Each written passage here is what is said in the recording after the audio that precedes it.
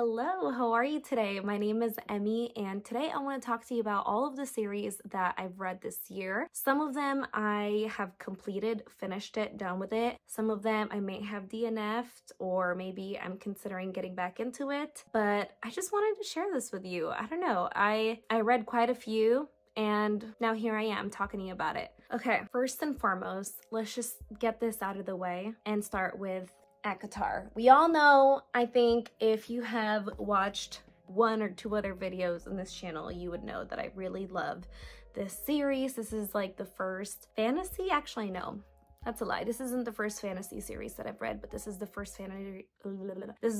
fantasy series that I've fallen in love with, that I'm getting so excited that I can't speak. If you don't know by now, ACOTAR is by Sarah J. Maas, and this is a story about a human person living amongst the Fae land, or the fairyland, and we just follow her through her journey with being a human person in the fairy world. I can't say much because there's really no justice in me trying to explain what the first book is like, because the story develops and develops, and it just grows into this wonderful mastercraft that you're just gonna have to read for yourself if you haven't already. So we're just gonna glaze through my love for this and move on to the next one. 5 stars, by the way.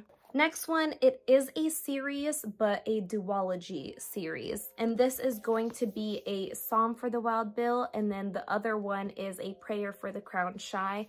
I've also spoke about this in my mid-year review, which I will link for you right here.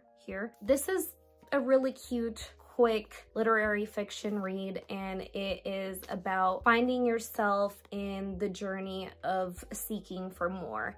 It is about learning more from other people who don't have what you have, and vice versa. It has those themes of there's so much more out there for me, and then when you finally get to that destination, you're like, this is it, and it takes you through why we think like that. Great series, very easy read. I would say that's a 4-star read. Next is the Bridgerton series. This I have not finished, and I did read another book. I think, was it on my Kindle? I'm pretty sure it was on my Kindle. Which one is this? Okay, this is the Duke, the Viscount. This is, what's his name? What's the son with the B? What's the son with the B name? Benedict. This one's Benedict's book. Okay, the one that I read on Kindle is Penelope's book. I really love the Netflix show Bridgerton. Love it. I think it's great that I was like, I need to read the books, because if Netflix portrayed it to be such a great show, and I was intrigued the whole time, and I was enamored by the social scene of the 1800s, I wanted to read it. I stopped on Penelope's book. No offense to my girl Penelope, I think they did her dirty.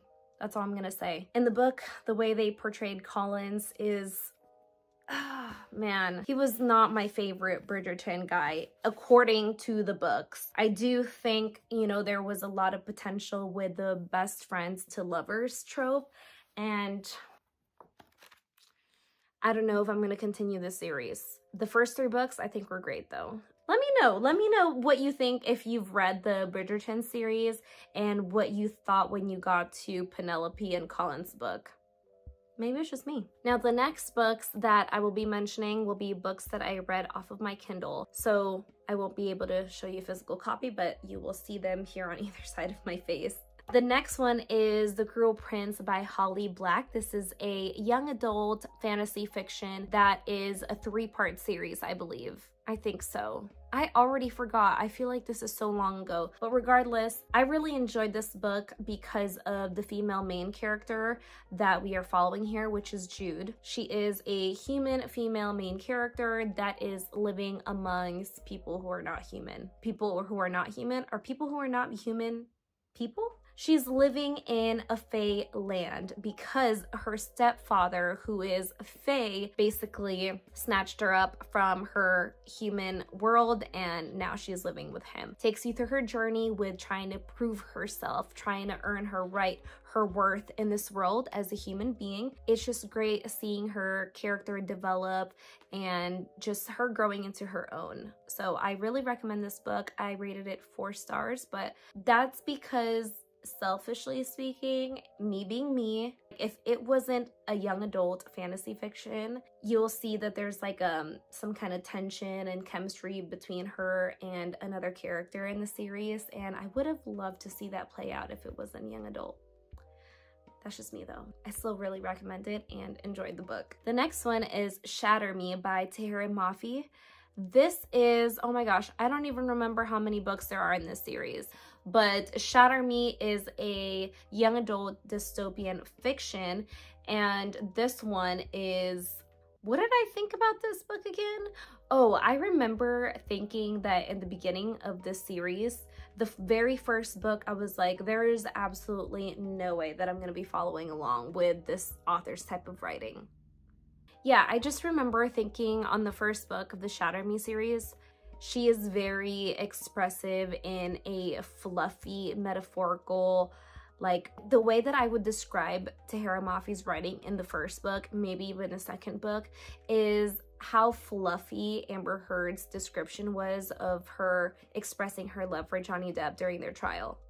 How did Johnny Depp get into this? But that's how I would describe it. It's a very like, let me try and find a line. Okay, I found some reviews on Goodreads that perfectly depicts what I was thinking when I was reading some of the lines from this author. He says it with a small smile, the size of Jupiter. I catch the rose petals as they fall from my cheeks, as they float around the frame of my body, as they cover me in something that feels like the absence of courage. The author that wrote Milk and Honey, I don't know if you've ever seen those videos of her reading her poems out loud, but when I read Tahira Mafi, like some of her lines in this book, I hear her voice. That's what I think about. But regardless of how the author wrote, that kind of dies down throughout the series. And, you know, the story gets to a point where you learn to appreciate it because there's a lot of action that happen. Although at the very end of the series, I was like not underwhelmed, but it just felt a little bit rushed. It was just like a lot happening all at once. Maybe I was just like talking shit so much like throughout reading that last book that I just couldn't find myself enjoying it. Next is I read another duology. This time it was in my recent video, Reading Thrillers Only. I will link that here. And that is by Frida McFadden. This series is like one of the first books that got me into reading thrillers, that kind of kickstarted my interest in reading thrillers because of what I've seen on TikTok. People just kept talking and talking and talking about this book, or these two books, that I was like, okay, what is the hype about this book? So I read it. I'll admit, the first book I was like, ooh, this is a good one. The concept of, you know, a housemaid cleaning a really suspicious client's house and being a live-in housemaid is clearly not something I've read before. I'm pretty sure that this is a plot that's been done in the past, but I found it really interesting. So I picked up the second book, The Housemaid's Secret, and it just like kind of fell flat for me, that one. But overall, I gave the first book 4 stars, and I think I gave the second book like 3 stars. The female main character in both books, she changed. She changed. She wasn't the one that I was rooting for anymore.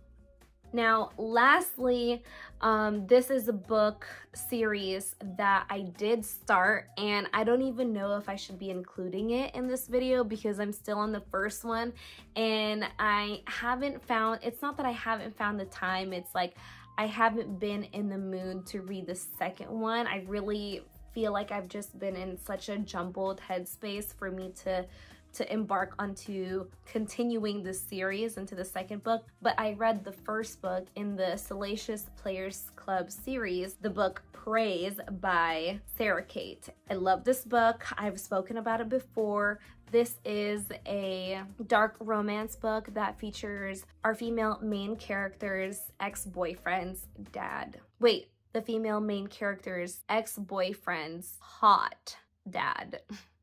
Not all of our exes have hot dads, so Let me just clarify that. I know that I definitely want to continue this series, so that's why I mentioned it. Yeah, it's a really, really steamy book, and I would recommend you consider reading it if you are into dark romance. I also have another video where I talk about only dark romance and spicy books that I've read in the past, and you can find that linked up here also. But today, these are just the books that I've read so far, or the book series that I've read so far and or started. I did just purchase Throne of Glass. I am so excited to continue on this SJM train and embark on the rest of her other series. I know that this is going to be quite a commitment for me, so let me know if this is a video that you'd be interested in seeing. Me, you know, bringing you along the experience of reading Throne of Glass. But yeah, that's pretty much it. I think that this video is going to be like really quick because I thought that there's a lot that I read, but I guess not. Let me know if you agree with anything that I said. Let me know if you disagree with anything that I've said. I'd love to discuss it with you because we all have our own opinions, and maybe I was looking at something wrong. Maybe I didn't appreciate it the same way that you appreciated some of these books that I spoke about. Thank you so much for your time in joining me today. Again, my name is Emmy. I hope you have a great rest of the day or evening, and please consider liking this video and subscribing to my channel because I would love to see you again soon. Thank you so much, and bye!